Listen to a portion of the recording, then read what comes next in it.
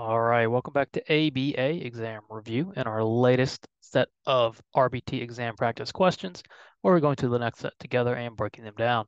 If you're new to the channel, welcome. If you're returning, welcome back. Please like and subscribe. Check out btexamreview.com for all of our study materials, including our combo pack. As always, when you pass, please let us know so we can include you in the Sunday shout out. Work hard, study hard. Let's get going. Jason's wife tells him every morning to put a lid on his coffee cup before he gets into his car. Jason's wife is out of town today, so Jason gets into the car with no lid on his cup and coffee spills everywhere.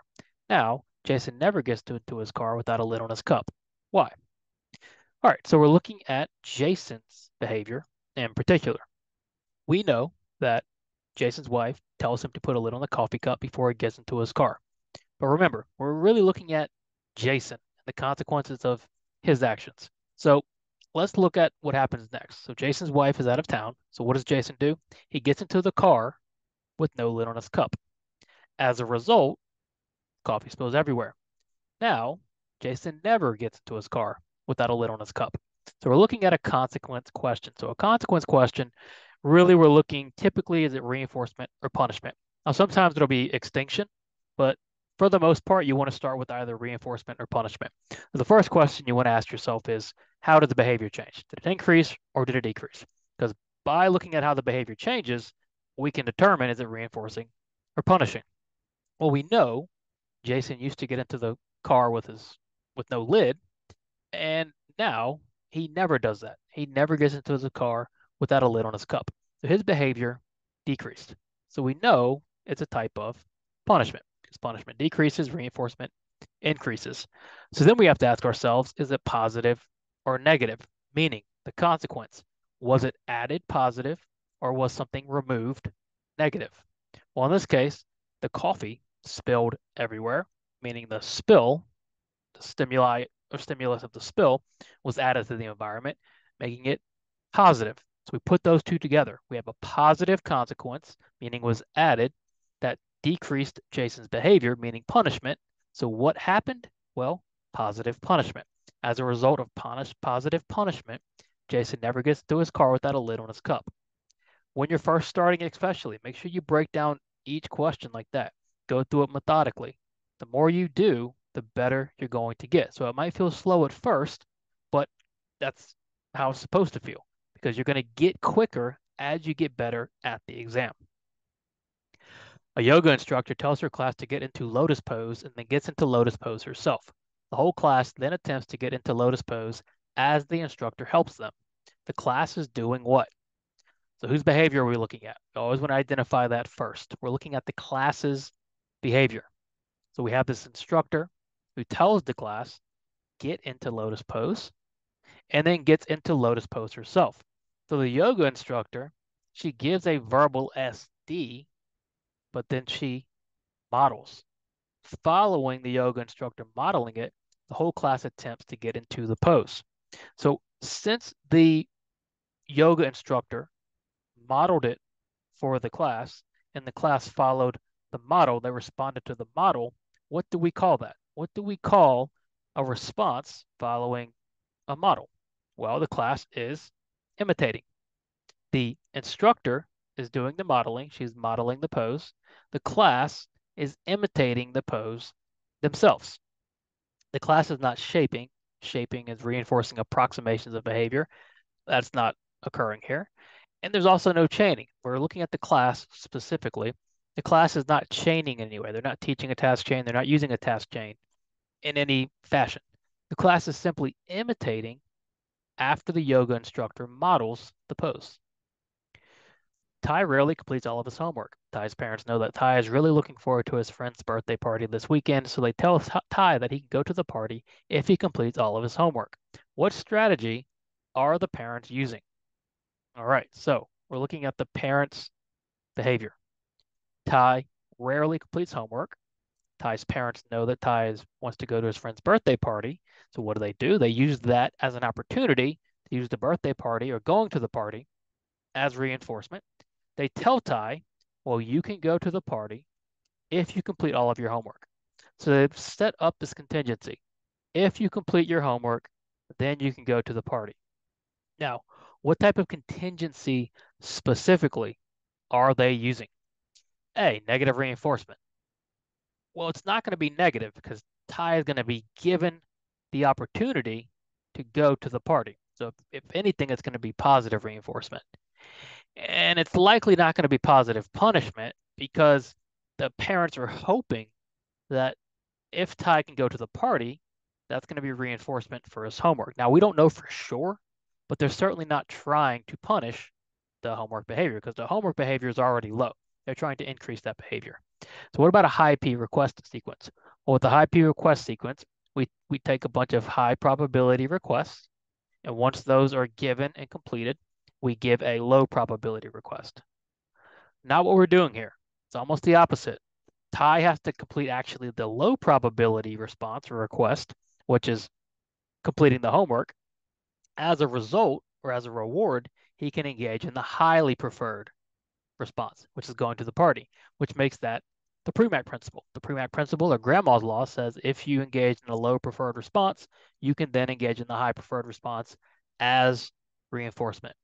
So the strategy the parents are using looks like the Premack principle. Which of the following answer choices is not an example of an automatic consequence? All right, more to the point with this question. We are looking at automatic consequence. So automatic means what? Automatic means alone, not socially mediated. There's not a second person administering the consequence. Your own behavior and your own self is giving you yourself the consequence. It means only one person who is you or the learner. Nobody else is giving the consequence. So let's find a consequence that is automatic. Tyrone is sitting in a busy, let's find a consequence that is not automatic. Remember, let's read carefully. We're looking for a choice that is not automatic. Tyrone is sitting in a busy waiting room at the dentist office and starts to get hot, so he takes off his jacket and sets it down next to him. Is anybody else providing Tyrone with the consequence? No, this is going to be an automatic consequence. He's hot, he takes off his jacket, he sets it down. This is an example of an automatic consequence. We're looking for something that is not automatic. So let's read B. Brenda eats all her son's candy from trick-or-treating after he goes to bed. Brenda eating the candy after the son goes to bed. Is anybody else providing the candy to Brenda? No, her son's in bed, so Brenda just starts eating candy. That is also an automatic consequence. It is not socially mediated. There is not another person involved. Lucas falls off his scooter and chips a tooth, so he looks up the number to a dentist office. Lucas falling off the scooter, chipping a tooth, looking up the number to a dentist office. There is not another person involved, making this automatic as well. Lucy is too short to grab a jar off the top shelf, so the manager reaches up and grabs it for her. All right, this is socially mediated. We have Lucy, who wants to grab the jar. She can't, so another person administers the consequence for her. Automatic or socially mediated. Those are our two types of consequences. Automatic is alone or the single person or learner. Socially mediated is when another person is involved with giving or providing the consequence. A behavior technician is under the supervision of a behavior analyst at the company they work for currently. The behavior technician's certification expires without the technician renewing, so the supervisor removes the technician from their cases. Is this allowed? Every year, you've got to renew your RBT certification. In this case, we have a technician who is under the supervision of an analyst, as you will be as well, at the company they work for. The technician's certification expired and the technician did not renew. So therefore, the technician is no longer in good standing. You cannot practice and deliver services if you are not in good standing or if you're not currently licensed and certified. So the supervisor had to remove the technician. Is that allowed? Is the supervisor able to remove the technician, or should the supervisor, one, have told the technician, and two, kept him on the case? Is it allowed? No, the supervisor must remind the technician that their renewal is due. Should the supervisor? Maybe, but it is not supervisor's responsibility. It is the responsibility of the RBT to renew their certification. It's going to be your responsibility to renew that certification. B, no, you cannot prevent someone from working on a case even if they don't have an up-to-date certification. It's also not true. In order to practice, you've got to have the certification. That's all there is to it. You have to be in good standing. You have to be certified. C, yes, the technician is fully responsible for the renewal. This is the only right answer. You're not certified. You have to come off the case. Second, the technician is responsible for the renewal. Nobody else. Should the supervisor say something? Maybe. But at the end of the day, it is the RBT's full responsibility to renew. If not, you can't practice without certification. Antoine just arrived at his dorm room on the first day of freshman year in college. College ambassador shows Antoine how to order food from the campus delivery app. Antoine starts ordering food from that app, as well as DoorDash and Uber Eats. What is demonstrated by Antoine's behavior? So we're looking at Antoine's behavior. We know he just arrived in his dorm room, first day of freshman year. The ambassador shows Antoine how to order food from the campus app.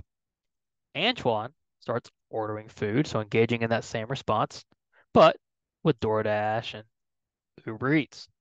So we've got a single response here, ordering food, occurring in the presence of multiple stimuli. What do we call that? Well, obviously some sort of generalization. Is it overgeneralization? Let's just start there. No, overgeneralization is when a response occurs too much, it occurs at the wrong time, it occurs too often, it occurs when it shouldn't.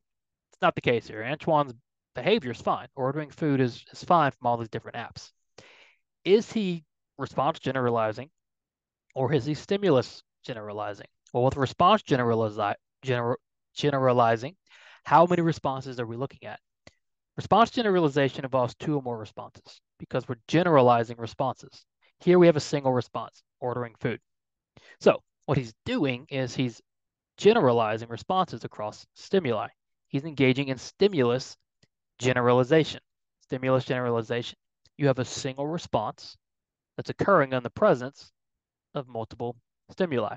So when trying to decide between response generalization and stimulus generalization, you want to ask yourself, how many responses am I looking at? If it's two or more, it's likely response generalization. If it's just one in the presence of many stimuli, it's probably stimulus generalization. When a skill acquisition plan is put together, what should come first in the plan? All right, finishing off with a relatively easy question.